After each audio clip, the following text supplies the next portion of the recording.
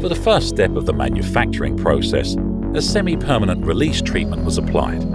For a confidence application, release system with EZ technology was applied. These products provide an easy and hazard air pollutants-free application. Next step in the process was the application of a gel coat.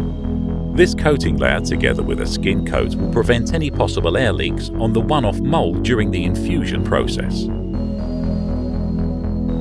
The design of the parts was 3D modelled and engineered by Nano Composites specialist team, with specific CAD software to calculate with a finite elements tool the stress and safety coefficients of the installed GRP canopy.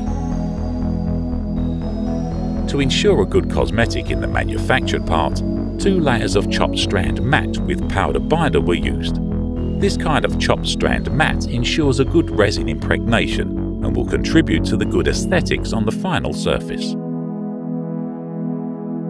Next step is to prepare the laminate sequence for the resin infusion process. The result will be a sandwich laminate with GRP skins and a structural core in the middle. The chosen technical fabrics from Chomerat and Owens Corning will provide the necessary mechanical strength to the design piece, while the structural core Kerving Green will provide a low weight and high modulus laminate. Kerving Green recycled PET structural core was easily machined with a CNC machine. Once dry reinforcements and structural core are in the right sequence on the mold surface, it's time to prepare the infusion strategy. For this task, the consumables of the GVAC products range are ideal.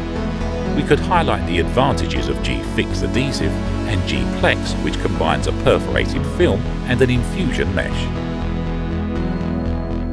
The final part of the 340 square meters was infused on 2 halves, using 2 different one-off molds. The infusion strategy was designed to impregnate the dry laminates by the resin as fast as possible.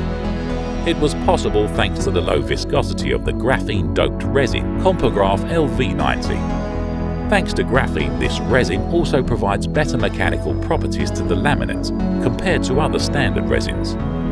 To sum up, better tensile strength, higher flexural modulus, higher HDT. The curing system from AkzoNobel, composed of a special accelerator on peroxide, was chosen to have an optimal efficiency of the polymer cross-linking. We'd like to emphasize that this is going to be a pioneering project where the improvement of properties that graphene confers to GRP, applied in architecture, will be put into value.